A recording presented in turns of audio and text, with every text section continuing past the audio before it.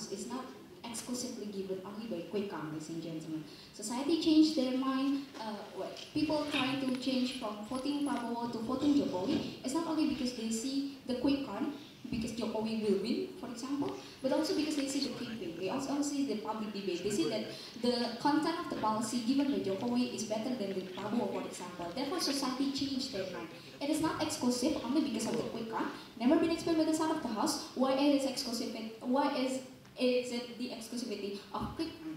But before moving on to my classes, 2 points of debates. Firstly, how they believe that what is best inside of during election is we trying to minimize the debate. Firstly, this is very weird, right? Because in democratic country, we try to open all the channel. We try to give the channel for the society to have the real conditions of what is going on in the political condition of their country. Therefore, we have a lot of debate, not only in the TV but also in every campus, for example. That proving you how a society should have the right to have the channel at the end of the day. We say that just because there is quick count does not mean suddenly a society will stop discussing about, because they foresee that Jokowi will win. Therefore society will stop discussing about the policy of Jokowi, because the interest of society is not whether or not Jokowi win, but who is the best candidate upholding their interest, who is the best candidate that can bring Indonesia to the right way. We say that is not contingent to the result of the quick count. Second of all, talking about swing voters, let us say, how they believe that, well, at the end of the day, swing voters will move to another candidates because they see the quick count. Again, it's not only because of the quick count, ladies and gentlemen, but second of all, why it is not valid? Because then that means the swing voters, ladies and gentlemen, they have not decided whether they want to choose Jokowi or Prabowo, for example. But there are times when at the end of the day they choose Jokowi. That means there are another consideration where they're trying to choose another candidate, and we said that is valid.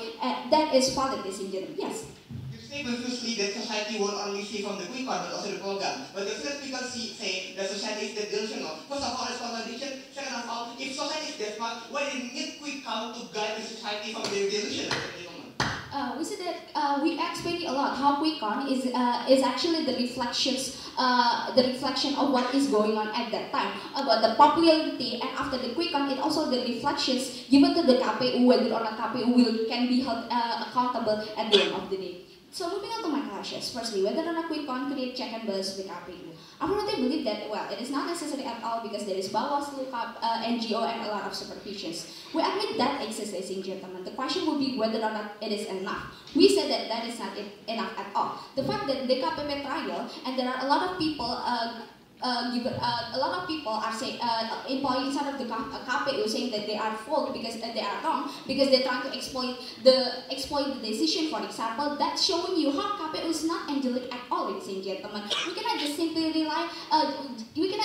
rely on such institutions and tell them that they are the one that will always be right, ladies and gentlemen. No, that means, ladies and gentlemen, with quick count, society have an independent body that can supervise whether or not KPU's result is right, because then we cannot gamble and we cannot let any loopholes where KPU can just exploit the results, because what is happening without the quick count, because then KPU will have another body that can announce the result itself. They can just announce anything very simple. But then the response of the side is simple, right? Saying how KPU can also go to the jail and things like that. We said that there are a lot of consequences, ladies and gentlemen. But the question would be, is that enough or not? And why the society cannot have their own independent body to have the quick count itself. Moreover, we said that we already explained a lot how this is very normal for government institutions to have private body watching them. We have Indonesian Corruption Watch, for example, to watch corruption in Indonesia. We have Indonesian Police Watch. No. Well, Indonesian Police Watch to watch police in our society. Why is it okay for this particular private government institution to have another body to watch them, and why KPU is not, ladies and gentlemen? Second of all, no. Talking about media and NGO, we think that this is very different, right? Because what media and NGO is doing is only watching them inside of directly in the place of quick count itself. But talking about quick count, they only announce the direct results directly after the elections. So moving on to my second clashes, impact of the quick count before the election, impact of the quick count itself. They're trying to say how it actually harms the deliberating process, because then some people might vote because of popularity, and some people cannot vote because they're pessimists. So let's analyze voters, ladies and gentlemen. Within the voters, they want to be upholding their interests, right?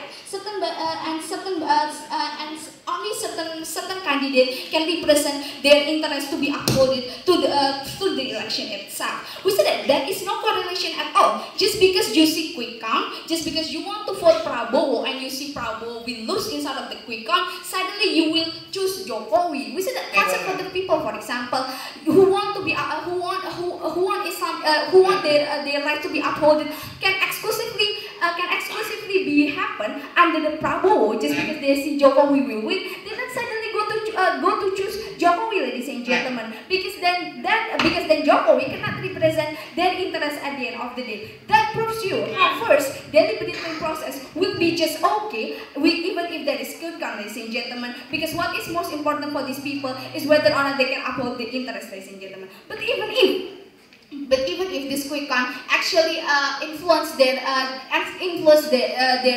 process, we think that is okay, because then they think that this is actually their choices, and they think that the choices is valid. Why is it not okay at all? Because we say even those people who choose Jokowi or who choose Prabowo, they choose only because of the campaign. They choose only because of the promises, meaning that it is not something real at the end of the day. But why is it okay for those people to choose candidates only based on the promises, but not based on the quick count itself? We think that is very normal. It's not in democratic country to choose certain candidate because of they simply just feel it okay. For example, just feel it that way. We said that is very okay, ladies and gentlemen. So let's compare the harm given by the side of the house. The harm is the harm.